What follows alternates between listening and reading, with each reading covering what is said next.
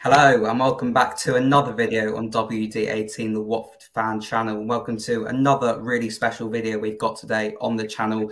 Tomorrow, at the time of recording this, will be 10 years since Troy Deeney scored that iconic goal against Leicester. And today we're joined by none other than Jonathan Bond, who was in the squad that day, watching from the side. Jonathan, how are you, mate? Good, thank you. Thanks for having me on. Very good. And if you haven't been following Jonathan's career, he's currently at LA Galaxy, living the life out there, it seems. How's that been for you at the moment? Yeah, it's been amazing. I'm into my third season here now. Loving every minute of it. The first two seasons went really well for me personally. So yeah, it's been good to get a lot of games, a lot of game time, and yeah, I think I've just come off the back of a 2-month injury, which has been my first real setback since being here. So my first game back was last night, and hopefully now I can put another run of games together. Can you name drop any A-listers that you're hanging out with out there? You really want me to name drop? Yeah. Well, I mean, within our team itself, we've got Chicharito, obviously, who's at United, Douglas Costa, who's at Bayern and Juve, Ricky Puig, who's come from Barcelona, Martin Cáceres, who's at Juventus. I mean, from the football side of things, yeah, Jonathan Dos Santos, Gio Dos Santos. There's loads of big names that are associated with the club, and then just in general, you go through life and you meet many people. Not necessarily that you become friends or whatever, but you say hello and this, that, and the other. But yeah, everyone seems to be here at some point. Love that. It's good to hear you're back from injury as well, and a great win last night. But going back all the way back from today, back to 2012, obviously the Pozzos had just taken over Watford. It was a summer of huge change at Vicarage Road. What was it like to be in and around that? Did they communicate with you that it was going to be a big summer of change at the time? No, I remember just reading a lot of stuff that seemed to be going on, and then it all kind of happened quite quickly. We went from a club financially really struggling to suddenly bring in players from all over Europe, namely really Italy. So then I had one of my idols, Gianfranco Zola, was suddenly the manager, and it all just happened so quickly, and suddenly it was a really exciting place to be, and we all felt quite lucky to be there.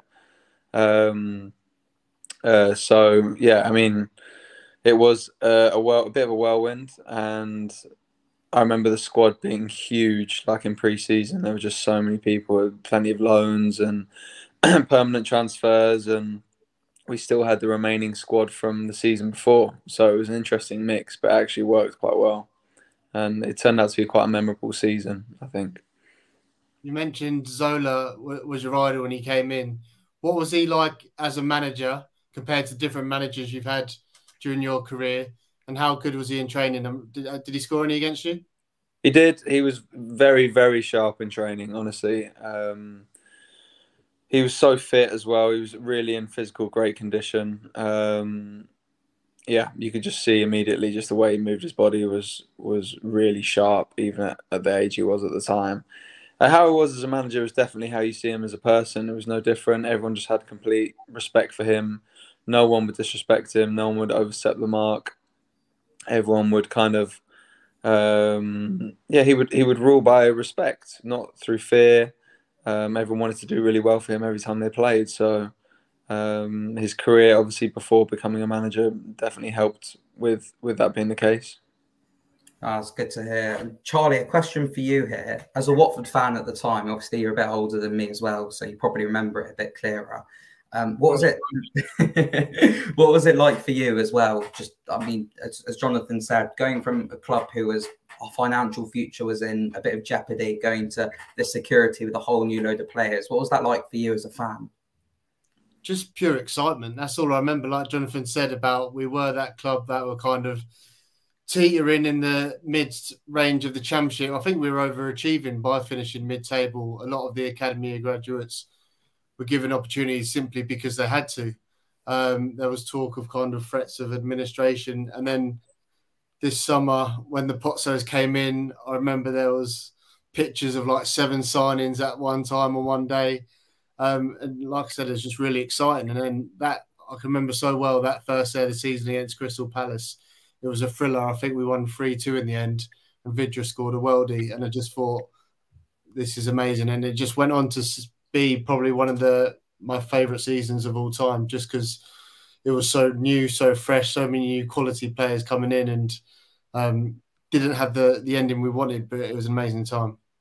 Yeah, I think I remember reading as well, Jonathan, that there were so many players at that point that the club had to separate into 2 separate dressing rooms. Is that true? And how was it separated, if it is? That was true. However, I think the way that the changing rooms were at the time, I think that was always the case anyway. I think it was basically like one long hallway, and then at the end of the hallway split off into 2 different dressing rooms, which literally like doorways were facing each other. And neither of them were that big. So really, maybe beforehand it was first team and then sort of first team, not quite starters, maybe kind of more squad on the other side. But definitely this season we're talking about, it was split right down the middle. It was just like we definitely needed the full 2 changing rooms. Yeah, it was a big squad. What was that season like for you personally, especially the first half? I'm pretty sure you were number 2 at that point, but the team were doing really well the first half of the season. Was it good to be with Almunia? Or were you pushing him, or a bit frustrated to be on the bench? No, I think I was so young at the time. I was 19 during this season, so I'd kind of just broken through, made my debut under Daishi the year before. And I was kind of happy to be a part of now what seems to be a really exciting sort of new dawn. And then suddenly we had Manuel Almunia, who's played so many games in the Premier League for Arsenal and West Ham, and I was just going along with it. Honestly, I was just sort of like, wow, this is amazing. I wanted us to win every game. I think everything had happened so quickly that I hadn't had time to sort of be like, I want to be number 1. I want to push Almunia and I want to be playing, blah, blah, blah. I was just sort of happy to be involved. And then as the season progressed, I actually did get quite a bit of game time because Manu, being at the age of 36, 37, didn't stay fit all the time. I think there were a lot of times where I thought I was going to play even more games than I did. But yeah, it was a season where I was happy enough being in the squad and getting some games and being involved. That was kind of where I was at 19. Yeah, you mentioned there as well about Almunia's fitness problems, particularly towards the end of the season. And obviously he had a brilliant season for us that year. But a game that he did get injured in the warm-up was that Leeds game on the final day of the season. You ended up starting, getting injured. Do you want to talk us through that whole day in terms of when you found out you were starting to what eventually happened? Yeah, honestly, mental day. Like, I remember the bus coming in, the atmosphere was incredible. The fans were just so up for it. I just think everything that had gone that season, we all felt like something was going to happen that day. And yeah, it's just in the air, when it's hot and it's sunny, there's just something different about the end of season sort of those games. And I remember going through the warm up, and right at the end, I think he took a cross and he's just muttering to himself. And like, he just looks fuming kind of thing. And my stomach was starting to go because I was like, to be honest, I'm not sure I want to play that much today. Like, just maybe, hopefully Manu can stay fit today and just play this game, because this was a huge game. And I was thinking, oh, shit, basically. Like, I haven't really done my proper warm-up. I've not come in. Obviously, you come in always with the knowledge, especially with Manu, that you could be playing. But to kind of do just serving Manu, doing a few bits like in between, and you're doing the shooting session, so suddenly you're playing in the biggest game of the season, was like, for a 19-year-old, it was a lot. So what was Jack Bonham thinking at that time? Well, I think he still thought he was all right at the time. Do you know what I mean? Like, he still had me to go and play. But anyway, then we've gone in, and Manu was still being tested. So I was in my kit, and I remember going into the physio room, and they were really like, it was to the point where the team were leaving to go in the tunnel, and I was in the physio room with Manu and the physio, and we were like testing his hamstring. Like, does that hurt? How does that feel? Like, is this? And I'm sort of hovering over because I'm waiting. Am I going into the tunnel, or am I getting ready to go on the bench. Like, what am I doing? And anyway, Chambo, the goalkeeping coach, obviously Alex Chamberlain, just came out into the change room, was like, "You're in. Like, all the best. Go and fucking just do it." So I was like, "Yeah, like, all right, yeah, gone straight out."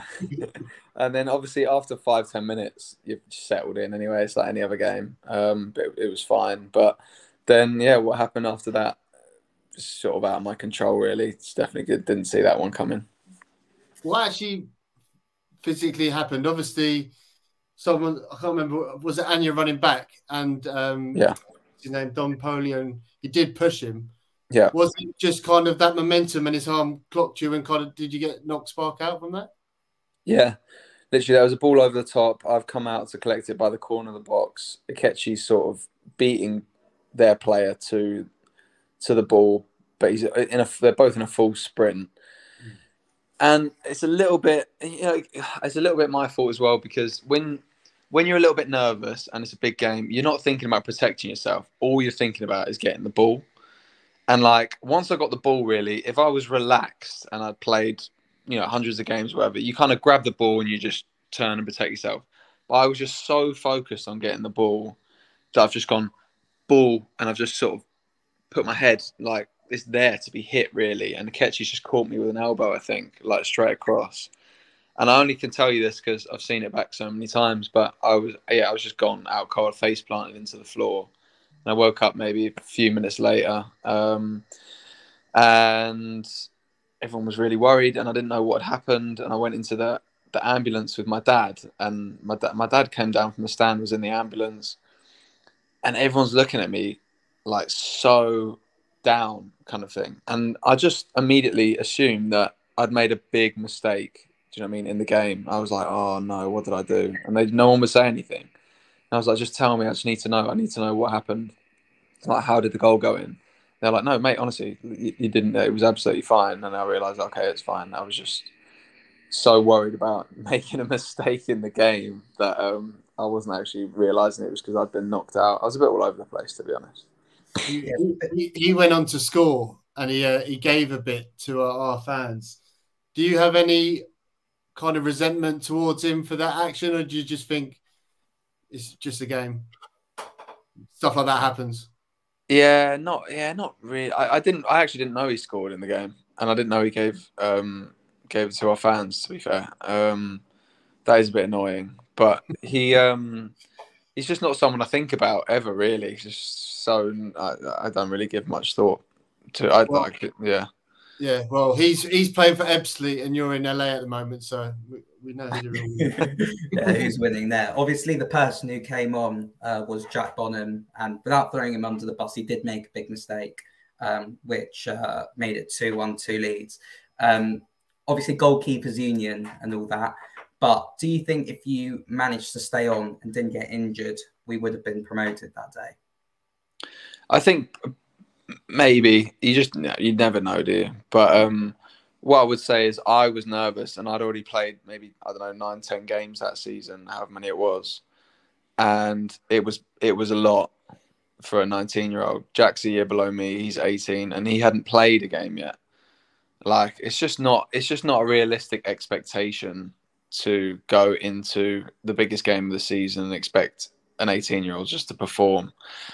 I think if you are a club and you've got to choose 3 goalkeepers for your season, you've got one who's 36, injury prone, one who's 19, hadn't really played before that season, and the third one's 18, then you're kind of susceptible to something potentially happening there at some point. It just happened at the worst possible moment. So, I mean, it's very difficult to blame an 18-year-old, and anyone who if you speak to an 18-year-old, do you know what I mean? Just any 18-year-old, you'd understand pretty quickly why something could potentially go wrong in a game of that magnitude. So anyone who's like still holding any kind of resentment towards Jack for that is just, I understand the emotion of it. It's, come on, like, you need to understand the situation. And to be fair to Jack, he's gone on to have a brilliant career. He's been playing loads of games at Stoke in the Championship and getting interest, and and he's done it the hard way as well. He went to League Two, then League One, played in like full seasons, both those leagues, got his move to the Championship. So honestly, he's done brilliant. Really well. Really happy for him. It was a mad day. I watched it back earlier. I didn't actually realise, because the other game that was going on was Cardiff versus Hull. Cardiff won the league.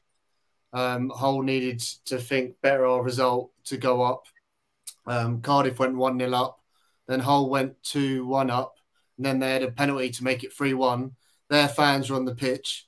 They missed the penalty, so not our fans been on the pitch. And then Cardiff went down the other end and scored.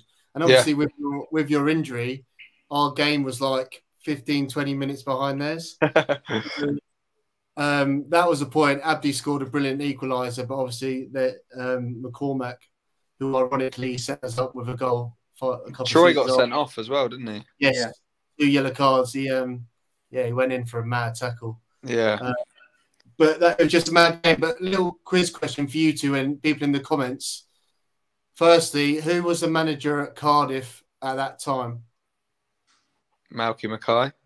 Yes, correct. Second one, who was the Leeds manager on that day? Who was the assistant manager? I think I know both, but I'll let Sam have a guess and people try and do comments. Was it Neil Warnock? No. The Leeds manager. Go on, Jonathan. It was Brian McDermott. He was the manager. The assistant was Nigel Gibbs, was it? Watford legend Nigel Gibbs, yeah. He popped up. Yeah. When was Neil Warnock there then? Because he was managing them when we beat them 6-1, wasn't he? Must have been earlier, yeah. Was that season when we won 6-1, or was that a couple of seasons after? No, I think you're right, Sam. I think you're right. He must have been sacked or something halfway through that season. He must have been sacked that season. So I just remember there's a video of all of his reactions when we scored those 6 goals that season. It's hilarious. It's amazing, yeah. Obviously, I mean, we didn't go up automatically, which in hindsight led to one of the most incredible moments in football history. How did you feel going into the playoffs? 2 legs against Leicester. Obviously, we played them away earlier in the season, and Nathaniel Chalabar scored a ridiculous goal for us, if you remember that. But what was the mood going into the playoffs? I think it was a big downer to be in the playoffs after the season that we'd had. It's so difficult to kind of pull yourselves around, and there's like this weird sort of 10-day to 2-week break before. That was after the semi-final, before the final. Yeah, that's right. That's not right. But it was just it happens to every team sort of every year where there's someone really chasing the top 2, and then suddenly you're in this whole new competition with someone who's just snuck in a 6th. That's just buzzing to be there, and suddenly all the pressure's on you. It's not nice. But what was the score in the first game? Was it 1-1 or? They won 1-0. Lost 1-0, yeah. We lost 1-0. Yeah. Oh, so Nate's goal then would have been during the season. Yeah. It was only a couple of weeks before. Right. Okay. I mean, we were better than them, like throughout the season, weren't we? I think. So it was just frustrating that I think, like, to lose the first game 1-0 and then be like, this can't be it. Sure. I remember when they gave the penalty, I thought it was a penalty. I think I was the only one in that stadium at the time thinking, Marco. Like, I was blaming Marco. Like, he's dragged him back. Why has he dragged him down there? And then, obviously, what happened after that happened. But since I've seen it back, it's never a penalty. I don't know why I thought that. It's not even close to being a pen. And Michael Oliver was the referee at the time. That's an awful decision. Like, that is an awful decision at such an important moment in the season. I can't believe he's given that. But, I mean, I'm actually thankful that he did in the end because it was brilliant. Yeah, he's now gone on to be probably one of the best refs, but he could have absolutely killed it. Yeah. That game was pretty incredible in terms of Vidra's first goal, volley, and he went through a goal drought, I think, before, and there was a lot of pressure on him. Deeney was unbelievable that day. Balls were just trapping balls, playing. Their relationship was brilliant. We gave away a soft goal, Nugent, from a header, but then they combined again to make it 2-1. We've talked about the kind of the penalty. I actually blame Matthew Briggs. Let him let him go past him so easily. Yeah. I was absolutely fuming. But that penalty, Harry Kane was actually on the pitch at the same time. Am I right in saying that you've played with Harry for under 21s? I did, yeah. Were you grateful that he wasn't on the penalty? Well, looking back, yeah, very grateful. But I had no idea he was on the pitch during that. I had no idea that that he was really in the running to take it, to be honest. That is interesting that he was on the pitch for that. I had no idea. Yeah, it's amazing. I think they had Jamie Vardy and Danny Drinkwater on the bench as well for them that day. Wow. Yeah, football's crazy, isn't it? Yeah, it's nuts, yeah. Before moving on to that Deeney goal, and we'll talk about it more in depth, the forgotten goal that day, as I like to say, was Vidra's first goal. Oh, my God, honestly. Ridiculous goal. It's like a Van Basten left foot volley. Like, it just gets completely forgotten. Yeah, if it wasn't for that Deeney goal, I think that would probably be like, what, a Puskas nominee, that sort of thing. Yeah. What was it like, your view of that? How good was Vidra as well when you were playing with him? Vidra was lightning. He was honestly a frightening footballer. He could finish off both feet. His timing of his runs was brilliant. His link-up play with Troy was incredible at times. Such a good player. I think he struggled with injuries, just probably by way of how powerful and quick he was. He had a lot of hamstring injuries. But and he was also a big confidence player as well, actually. I think he used to get really down on himself and then he would go through a rough patch. But when he was on, he was honestly unplayable. When we had him, Troy Deeney, Fernando, and Alman, I mean, there's no wonder that we were up there that season. Yeah, he's probably the best finisher I've seen that I can remember playing for Watford. 1-on-1s, especially, unbelievable finisher. Yeah. So going on to that penalty, how are you feeling when it's given? Are you confident that Almunia's going to do the business? I'm trying to remember back now how I felt. I think I felt it was probably over. I thought, that's it. He's just got to stick this away. And then how long's left after this? Not long. 7th minute. Yeah, honestly, sickening. And then he saves it and we're all off the bench. So we were all off the bench anyway. Do you know what I mean? Ready to celebrate again without knowing it. But yeah, we were just buzzing when obviously Almunia saved, when Manu saved it. And then, yeah, what happened after that was incredible, really.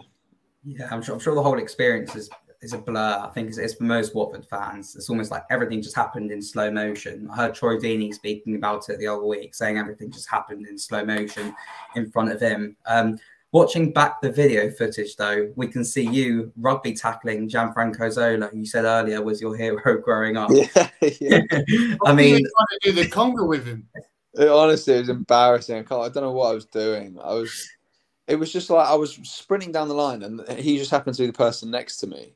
So I wanted to just celebrate, but I didn't actually know why we were all sprinting down the line. I didn't realise where Troy had gone celebrating. I was just running around and like no one was celebrating with me, if that makes sense. Everyone just seemed to be darting towards where Troy had gone. Obviously, I know that now. And I made him slip over. I've nearly studded him in the top of the head. Just missed it, the top of his head with my stud. And then I've had to like sort of apologise and then just run off embarrassed, like jump into the stand. Just get away from the situation, yeah. Obviously, as we said earlier, it's one of probably the most watched clips in English football ever. Yeah. Looking back on your time at Watford and in English football, just how special does it feel that you were part of that? Yeah, it was honestly unforgettable. It just felt like a lot of... It's so weird to think we didn't actually go up in the end that season because it just seemed like there was a lot of like, stars aligning and things happening that were just, unforgettable. It was sort of just an energy about that season where even the last day of the season, the way that happened, it was like everything that could possibly have happened within the space of a season or like 3 games at the end of the season. It was honestly, sorry about that. It was honestly crazy, really, really crazy season. And it's one that I honestly, one of my favourites, one that I'll never forget.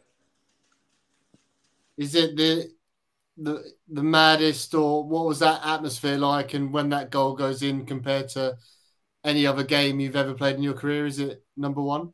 Yeah, I'd say so. Yeah, that, and then actually going up, there was one at Brighton who scored it. Was it Vidra? It was. Vidra. It was Vidra. Yeah. And actually, then going up after those 2 years before. That honestly, yeah, that was an incredible feeling. And obviously, Deeney obviously got the goal. What was he like as a player? Obviously, it was a younger Troy Deeney. Then he came on to become a Watford legend. Yeah, scoring loads of goals in the Premier League, becoming our captain. We mentioned about his sending off in that Leeds game, but what was he like as a teammate? And did you think he would go on to do what he did at Watford? Well, yeah, I remember obviously before he went away for a while, he just I didn't have a clear memory of how well he done. I didn't have a clear picture of the type of player he was. I think he was played out wide sometimes, and then when he comes back into the fold, you kind of just assume that he's probably not going to be involved off the back of what happened. I think we had Big Chris as well up front, and we obviously needed another type of player. And I remember just being blown away by the way he linked up with Vidra and Fernando in training. And I was just like, wow, I had no idea how skillful and intelligent he was. Either I had no idea or I'd just forgotten it or whatever it was. And I just remember those first few training sessions where he just seemed so sharp, really unselfish, just in such a good headspace. And then that just translated and went straight into the game days really well. And everything you saw on game day, they were doing regularly in training. And then he would score big goals in big moments. He honestly, yeah, without sounding disrespectful, he had so much more quality, than I realised before he came back, obviously for that season. And then, I mean, from that point on, he was definitely the captain and the leader of the team, really. And from that point on, it didn't really surprise me how his career at Watford sort of panned out in the end. Love that. And obviously we went on and lost the final against Crystal Palace. Does that result, and as you said, not going up, does it hinder your memory at all of the game? Does it not ruin it, but do you know what I mean? Does it of the final or of the does the result in the final sort of put a bit of a negative spin on that Deeney goal because we didn't go up that season? No, I don't think it changes the moment of the Deeney goal. I think that it was a huge disappointment at the end of the season. I don't think we prepared for the final the best way we could have. We went to Marbella. We picked up 2 or 3 injuries. They were sort of wheeled out there anyway, Vidra and Fernando. Neither of them were fit. It was a hot, dry day. Didn't suit us. You know, they had a game plan and they had players to really. It was perfect for them. They just got to clog up the middle with Jedinak and counter with Zaha, and was it Balassi or I can't remember who was on the wings. And they had Ian Holloway's a menace. Do you know what I mean? It's just he lives for those types of days when he's maybe the slight underdog. So everything really, looking back, not the writing was on the wall a little bit, but you could definitely see how what happened ended up happening. So yeah, it was a big disappointment at the end of the season. But we did go up a couple seasons later. You mentioned it, that glorious day in Brighton. Although there was further disappointment when we couldn't win the league after that last-minute goal. That was But talk us through that experience getting promoted. What was the plan in Watford? Were you going to area? What did you do? Yeah, we won at Brighton, but we weren't actually up straight after the game. So we found out we were promoted on the way back, and it was just then straight out in Watford because we hadn't been promoted for a while, had we? It was 2006 maybe before that. Yeah. So it was honestly, it was huge for everyone, and it just felt like the whole town had come out, and we were in bars along the strip, that famous Watford strip. And then where did we go? We actually went to Oceana, I think. We were still in Watford tracksuits, just floating around. You'd be like on the balcony, looking down. You just see like a red hoodie, just sort of like there, and then look over there and see like another Watford tracksuit here, and it's quite funny, really, but. Yeah, it was just sort of all players and fans all coming together and just everyone just buzzing together. It was just amazing. What a day. And then, like you said, we managed to sort of taint the whole thing by letting the last minute, the scrappiest goal you've ever seen in the 94th minute to stop us winning the league. But to be honest, I'd completely forgotten about that before you said it. Yeah, I mean, as Watford fans, we can never have anything 100% perfect. It's just the way our football club is. There's an amazing picture, actually, of Jacob Coleshaw, who couldn't be on here today. He's 11 years old at the time or something like that, with you and Tommy Hoban by the pond outside Oceana. Oh, really? Yeah. It's a great picture. Moving back to the current day, though, obviously things have changed a lot in the last 10 years. I don't think we have to. we might as well mention it while we got him here. I don't think there's any players here at the moment who are still there. Actually, Craig Cathcart's still there. I think he's probably the only one. What have you made from things from afar this season with everything going on at Watford? How the fans are feeling towards the board and the way the football club is run?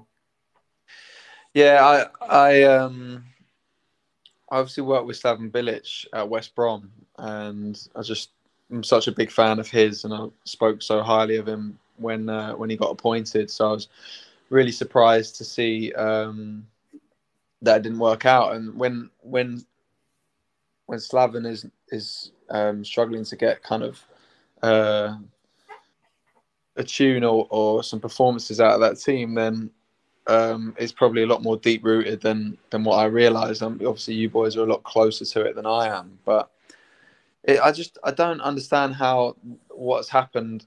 Like I don't understand how this situation has kind of transpired, because we're just talking about some amazing times where really the ownership were they're the main reason why we even can recall these times and all these great players, and like all the way through to way after I left when you boys made the FA Cup final and like the semi-final against Wolves, some of the wins that you've had in the Premier League against all the big teams, several years in the Premier League.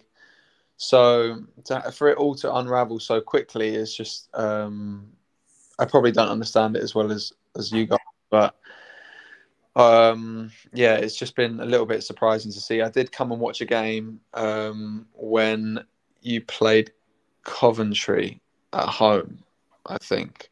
Yeah. Did they win, or was it nil? Yeah, their striker Victor Gyökeres completely destroyed us. Yeah, we lost 1-0. 1-0.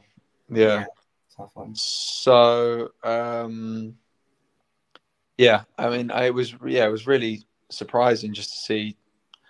I don't know, there seemed to be like a lack of control, lack of patience. They were just trying to score so quick. As soon as they got the ball, everyone was just trying to score. And yeah, completely different to the profile of team that I left, obviously, a long time ago. But different also to the profile of team that I'd watched in the Premier League as well. So I don't know. There must have been a lot of change behind the scenes since I left. But I just don't have a clear enough picture of why what's happened has happened. We done a video the other day and we were talking about what managers we thought did best this season. I think we kind of agreed that Slav probably was the one who made us most solid, and he might have been unlucky to lose his job. But obviously it was a while back now. And what experience do you have with the Potsos? Did they ever kind of communicate with the players at all? Were they very much kind of not ivory tower, but separated from the football side of things? No, they weren't separated. They were definitely around. The communication was minimal with the players, really. I think that's just the way it is, especially in Italy. And players are disposable is a strong word, but like it's probably how it should be. You shouldn't really have communication between owner and players. You know, the players should be speaking to the head coach, and that's their port of call. So yeah, I mean, everything that they did when I was there was bang on. Really, like the quality of players they were bringing in that no one had ever heard of were just incredible. The scouting network was just second to none.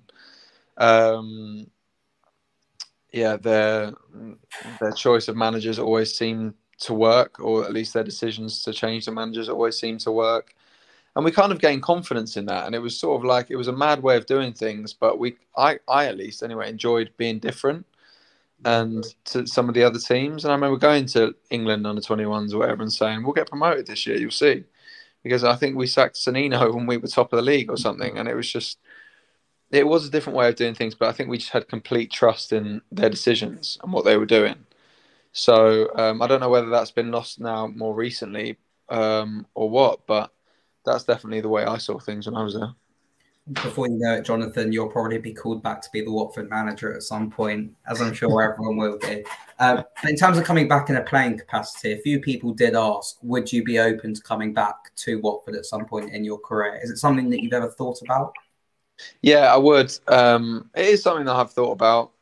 It's kind of, I'm in a situation where it's a win-win, where I'm playing and I'm very happy here, and I'm very settled in the city, in the club, on and off the field, basically. But then at the same time, you know, I definitely think the highest standard of football is in England. And it's so competitive. Everyone wants to play in England, and it's very rewarding to do well as well in England. So, yeah. Sorry, have you got me? Yeah, all good. Sorry. Yeah. So, I mean, it's my club really. That's where I formed my education in football, as when I was in the academy from the age of 10 all the way through to becoming a professional. It was all Watford. There was no change. I went all the way through on 11, 12, 13s. I never left and came back. So yeah, it would be an interesting thing to do one day if it ever did happen, but it's not something I'm thinking on a day-to-day basis. It's just yeah, every now and then crosses my mind, and that's it. Give him a call, Gino. Come on. Carl's close to your chest there. Jonathan, thank you so much for coming on today. I mean, it's mental that it's been 10 years since that Deeney goal. But it's been great to think back to those times and talk about them, particularly when things at Watford aren't so good at the moment. So as always, it's been a pleasure, and thank you for your time today. Thank you, boys. Appreciate it. Good to speak to you both. Good stuff, mate. And thank you again, Charlie. Make sure to like and subscribe. We've got some really good content coming in the summer. It's going to be a really busy summer to be a Watford fan, as always. So make sure to keep an eye out for our content. We'll be back for another video soon. Up the Hornets.